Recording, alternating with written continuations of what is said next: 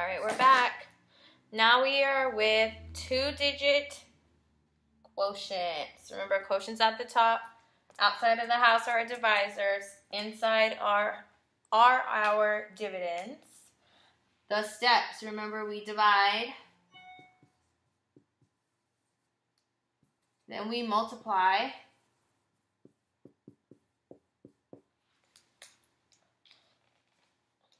Practice makes perfect with division. Then we subtract.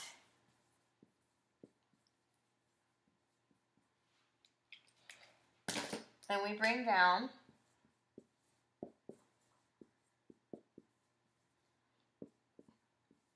It doesn't look like down.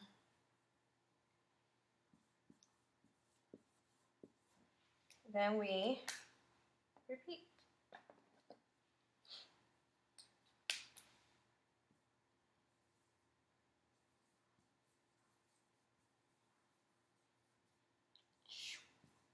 Okay, here we go. Step 1. Can I put 21 into 6 houses?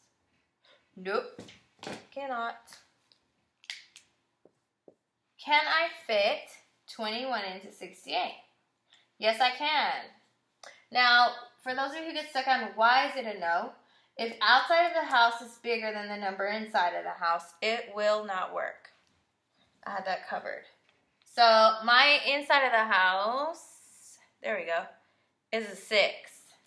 21 is way bigger than 6, greater than 6. So that's why we're saying no. But now if we just cover up the 4 at the end, can I put 21 into 68 pieces? Yes, I can. But how many times? So remember, we're going to keep it there because we might need it later. Start with 5, but I know that's way too big. 5 times 1 is 5. 5 times 2 is 10. If I only need 68, let's try 2 and see what we get. 21 times 2 is 42. I'm not sure. 21 times 3 is... 3 times 1 is 3. I went backwards. I shouldn't have done that. 3 times 2 is 6. Now, that's pretty close. Multiply. 21 times 3 is 63. The next step is to subtract. When I subtract, 8 minus 3 is 5. I'm going to bring down one number at a time, but we only have one to bring down. The 4. Yes? Let's see. We now have to put 21 into 54 pieces. We did 2 and we did 3. It falls in between, so who would I choose? I would choose the 2. You see why this helps to have it on your paper? You end up doing less work. We know that 21 times 2 is 42. It seems like a lot at first, but I promise it'll help in the end. Then we subtract. 4 minus 2 is 2. 5 minus 4 is 12. So then sometimes people worry. Well, why am I getting a remainder of 12? If you look here, if ever your remainder is greater than your divisor, you are wrong. So let's just pretend for some strange reason we got 28. I would look here and say, wait a minute, something went wrong in my dividing. Because the divisor should be the largest thing compared to your remainder. So our remainder was 12, so that works. With this problem, we'll do our checking method. Because remember, you can always check your work. I'm going to put my remainder up at the top. We have a remainder. That's supposed to be our, looks like a little 12. Remainder of 12. Let me separate that so it makes more sense. Okay.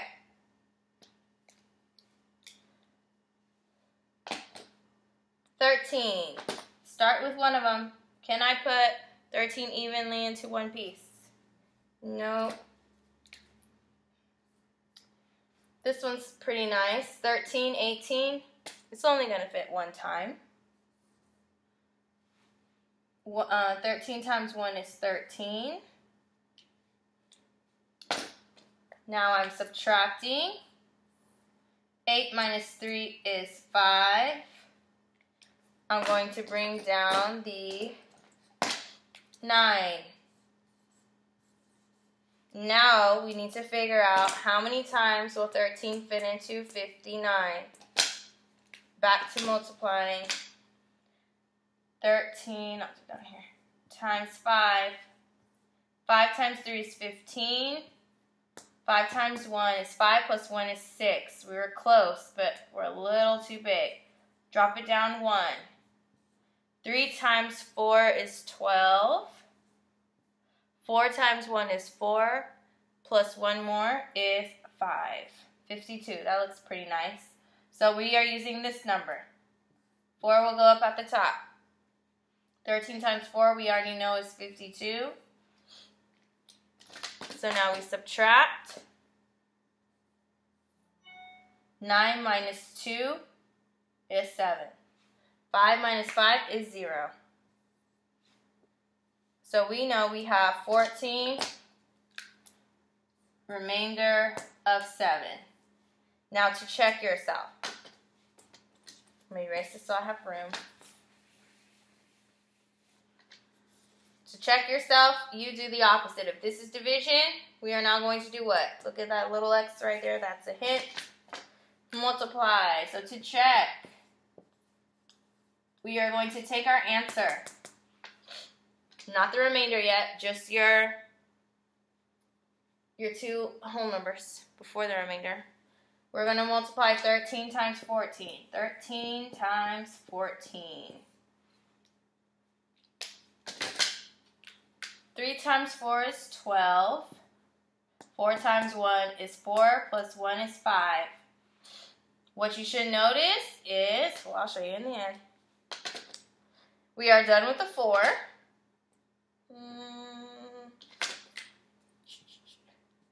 So I'm going to put a placeholder 0 in its place.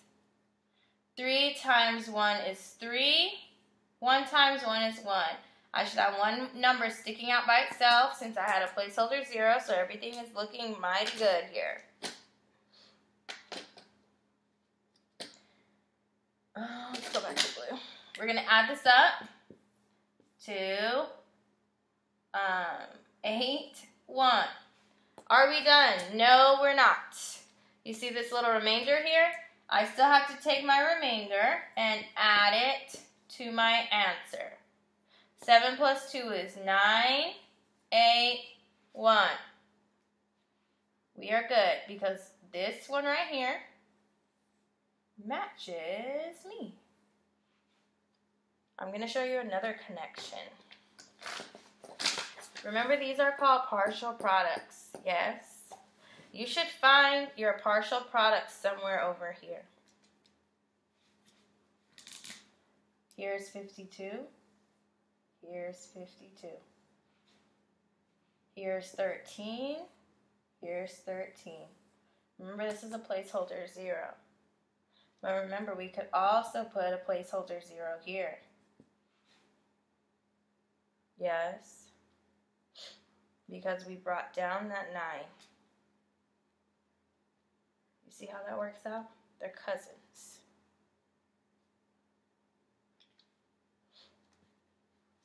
Pretty cool. All right. Of course, there are some for you. I would never forget about you guys.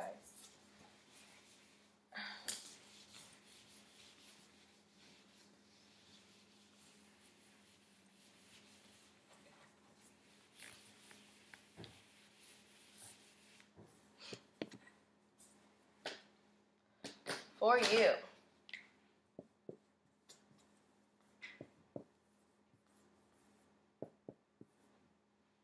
Let's do 918 divided by 35.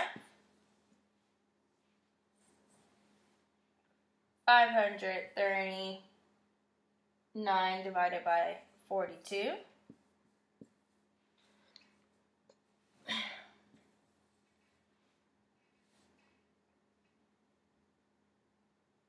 And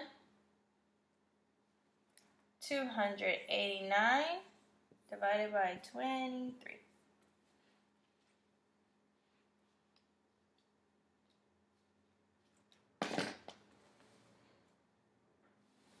All right, we have one more. We will do one-digit quotients. Remember, divisors, 23, 42, and 35 are my divisors. 918, inside of the house, 539, inside of the house, 289 are my dividends. Answers that go to the top are my quotients. All right, good job, boys and girls.